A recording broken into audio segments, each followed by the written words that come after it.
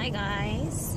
Okay, so I'm on my way to meet with a pastor. They helped us with Bonfire last year, and he messaged me and said that their church wanted to help support Bonfire again this year. So God is good. He's opening up every door, and what he wants me to say to you guys like now is, you know, we cannot do his will alone, right? We need one another. So like everyone with the same heart, he will put the same purpose, the same mission, the same vision in each and every single one of our hearts. It doesn't matter where you are on this earth. He will bring you all together, you know, but you just have to be willing. And he's been testing me so hard recently, and you know, everything is just happening at once. And he wants to open every door, but he wants to make sure that he knows that we trust him fully, right? That he wants to know that we will walk in all of his ways and basically obey. And when he opens like a little door, he wants to know if he will follow through or not. And then he'll open up a next door, a next door, a next door, until like he pulls through fully, and we finish his race completely, you know. And that's all that I pray for every day, is that, you know, we all finish strong together, finish this race strong that God put us in unity, like community, unity as one, as a body, you know.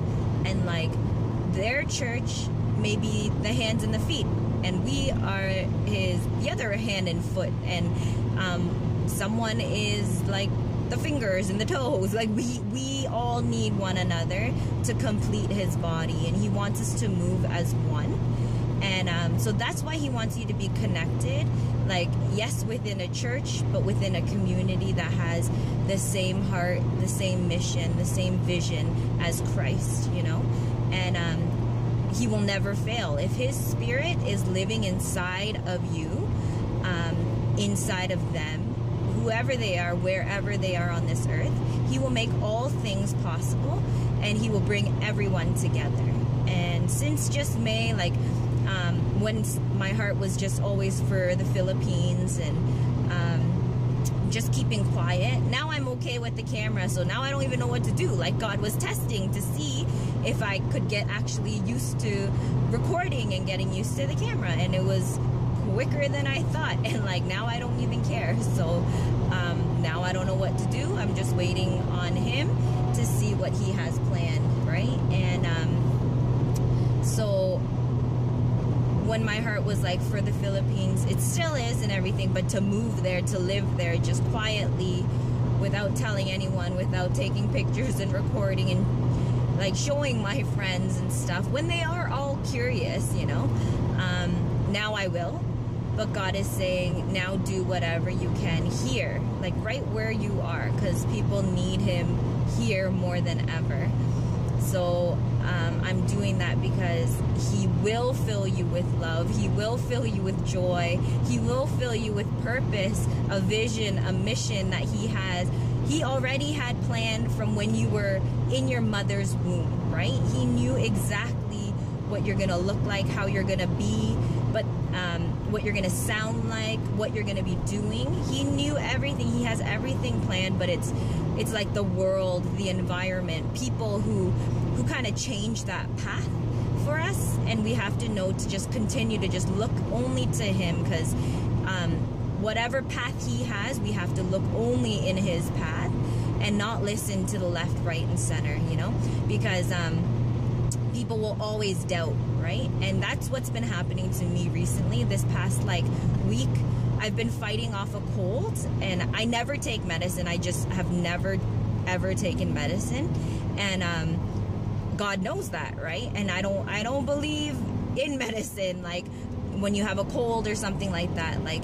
I always eat like garlic or ginger, onions, like I drink lots of green tea, like honey, lemon, that kind of stuff. I just always have. And like, if I have pain or something, I literally just like pray it off, sleep it off, like that kind of stuff. And now I know why God made me that way all these years, is because he wants us to trust in him for healing. He wants us to trust him with our lives, right?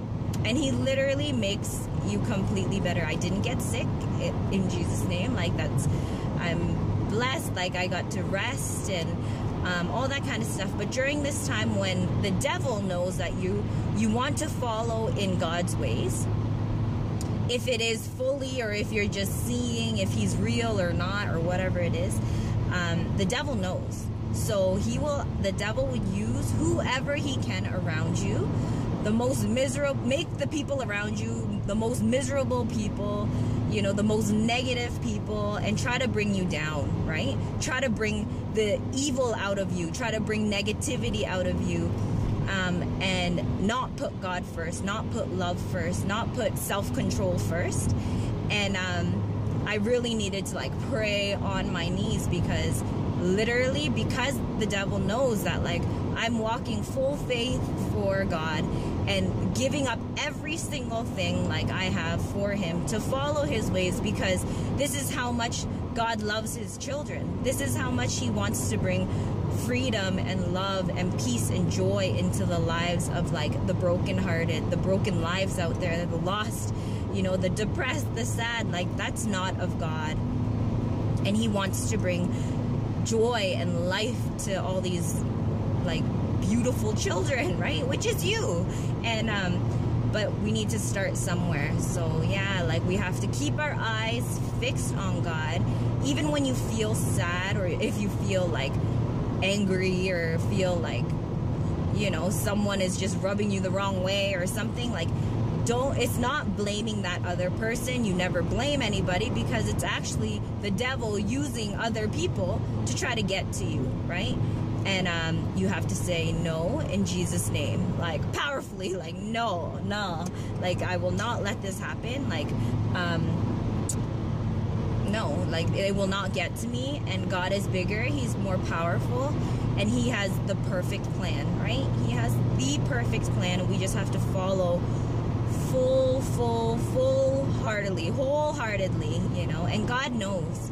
He knows if your heart is fully for it, or if it's just halfway, or if you're doubting a little. He knows everything. So we want to be fully 100 and million, billion, trillion% trusting in him, right? And so he wants us to be connected and united with one another. He doesn't want separate churches all around this world. He wants us to love one another. Like, doesn't matter if you can speak the same language or whatnot. Like, if his spirit is there, he wants us to be united, working together to bring heaven onto earth, you know. And yeah, I'm excited to meet with them and to unite with them again. And we'll explain to them about all that Bonfire is doing, and all the amazing things God has been doing for Bonfire and for Emerging Generation. We just we want to unite everyone together. So we want them a part of this. We want to be a part of it. If you want to be a part of it, you know, just get connected. Find us like on Facebook, or message someone that you know. Like, if you have any prayer requests, like ask, just message. Like, we will pray for you. Like, prayer is so powerful, and it's just so amazing until you know like that you can do this for yourself. You can pray to God yourself. Like, just, I know at like the hardest times, there are hard times where the prayer won't even come out, even though you want to. Just push it out there, you know, like scream it if you have to. Like, you have to let it out of your mouth, you know. You have to confess it to God, and it can be on your own, you know.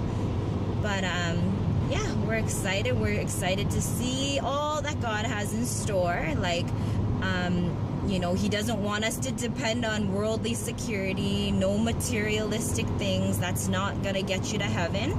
And that stuff's not going to go with you to heaven, you know. And during this week, like, I've just been praying a lot, and God has been saying, you know, there's so many people who go to church, who believe in God, who know God, who love God, and know that God loves them and all that kind of stuff. But he's saying only a very few actually get into heaven, you know.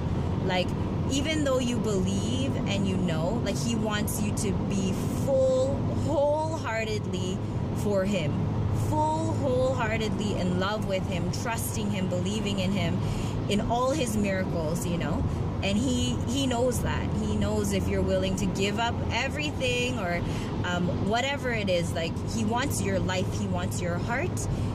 He wants you in your deepest, darkest times. Like, when you're alone, he knows exactly what you're doing. There's no hiding anything. So it's like, it's no one for anyone to judge, but it's just knowing that he knows everything, right? He sees everything. He sees you at every time, right? So yeah, like, just keep your eyes and your heart fixed on him, because if you don't, really, like, you're gonna just be sucked into the darkness and become like the ways of the world, which is of sadness, of depression, of, like, you know, all that kind of stuff. Like, you want to be in his light, right? You want to be in his joy, in his life, in his love, and that's all he speaks of. So I'm excited for all that God has in store.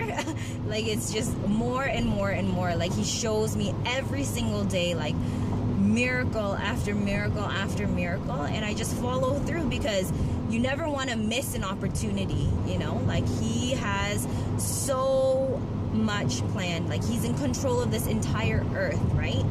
And yeah, like, you just never want to miss out on his blessings, his miracles, his love, his joy, his comfort, all that kind of stuff. So we're excited. We got to do this together in unity, as one body, right? And so just ask him with all your heart, with all your mind, with all your spirit and soul, like, what does he want from you? Like, who does he want you to connect with? Who does he want you to message even, or ask for prayer? Or maybe you need to pray for someone, or if you need to forgive, or if you want forgiveness, or whatever it is, ask him. He will tell you. He'll tell you in your heart, and you're gonna feel this weird feeling, and you're gonna be like, what? Someone's gonna pop into your head or something, your heart. You're gonna be like, what? And that's him, okay? So just ask him, talk to him. He wants a relationship with you, and he wants you to get connected, okay? Get connected with someone else, a group or something. We're not made to be on this earth to be walking alone, right? He made us to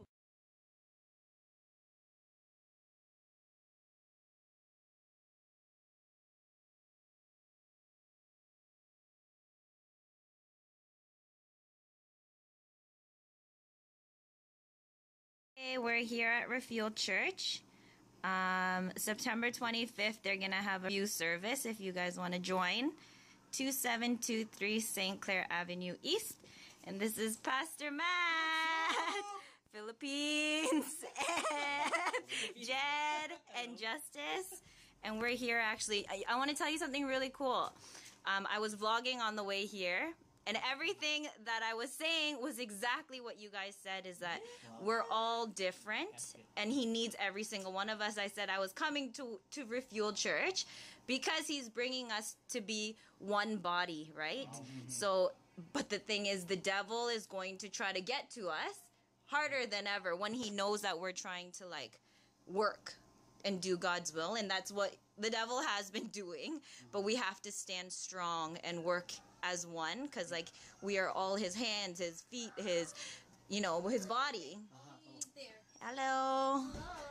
Okay, so that's what he's doing, and I was like, oh my goodness, he does this all the time.